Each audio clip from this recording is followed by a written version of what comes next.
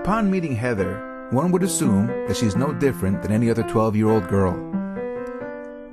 She's full of life and energy, loves to laugh, play video games, just a normal girl. However, there's so much more to Heather than meets the eye. In fact, her very existence is remarkable.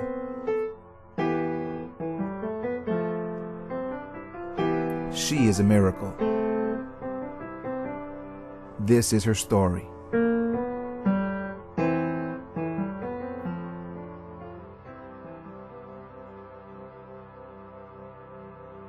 I was pregnant about 32 weeks along.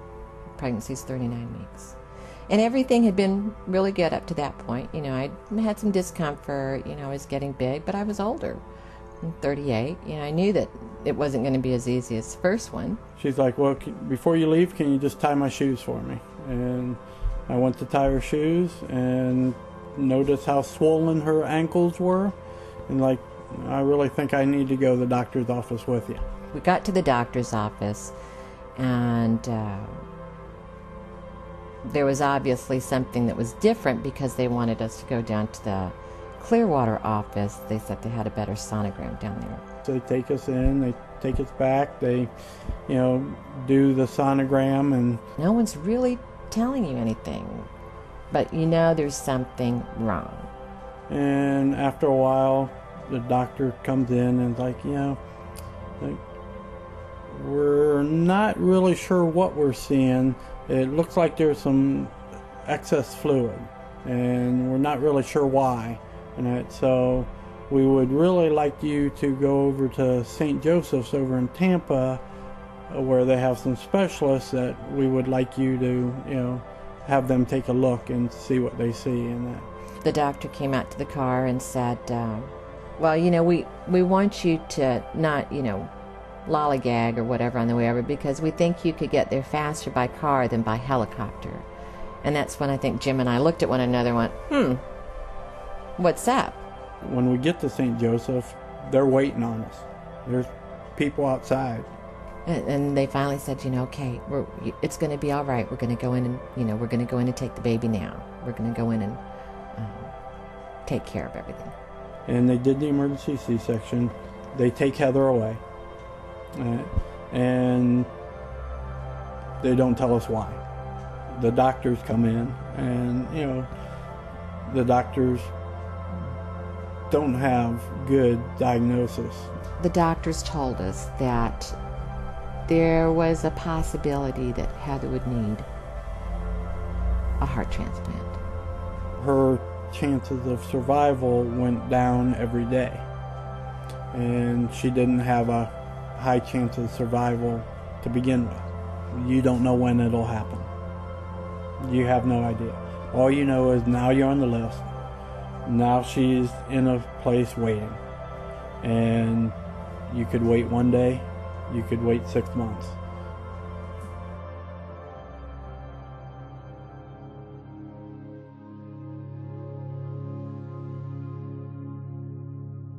I think for anyone, your belief in God is going to be important. If you don't have that, then you're putting your hope in the doctors, and you're putting your hope in what next new thing of science can help my child. When I look at Heather, it's not about Heather. You know, it's about God is going to use you in a big way later on in your life, and this is how it is. Your story is so specific and so refined that there will be people, thousands of people, who will never even relate to it, but then there will be the one that does, and they need that hope. You know, and I look at, like, Heather's testimony that she has. I mean, I look at it for me as an adult. I've never had a heart transplant.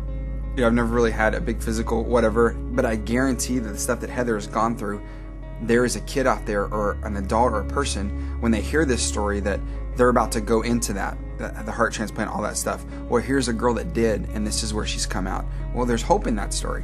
There may be a person that, like, they want to save someone's life, maybe, like, don't know how, but, like, they want to see what would happen if they were to do something, and they want to see the positive results of it. But then, like, hearing my story, they might be like, wow, you know, that's a really positive result that's happened, you know, maybe that really is something I want to do, so.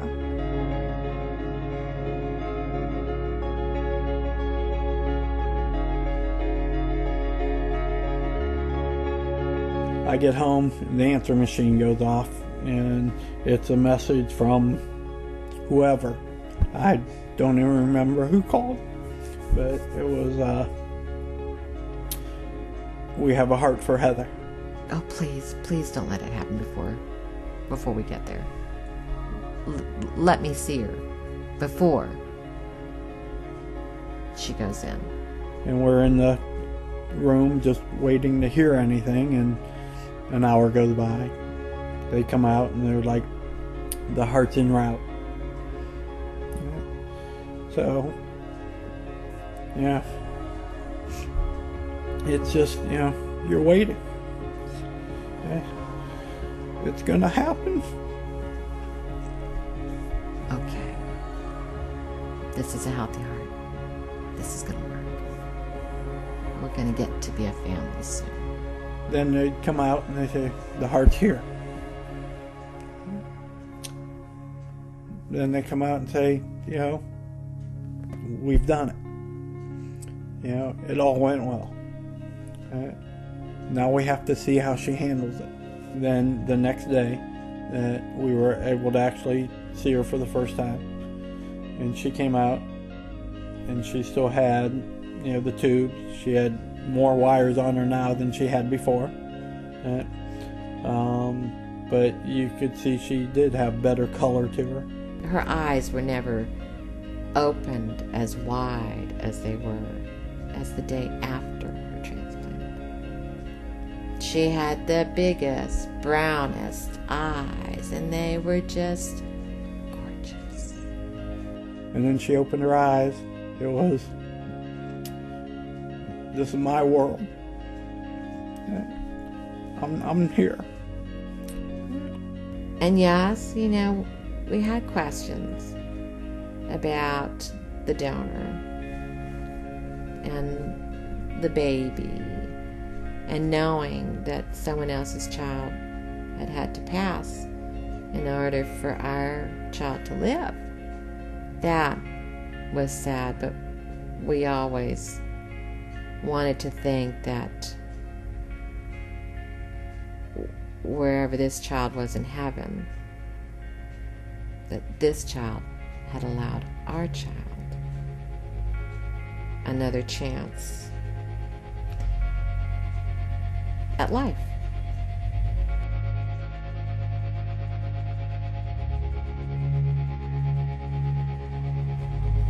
My name is Heather. I am one of the many stories of the Transplant Games.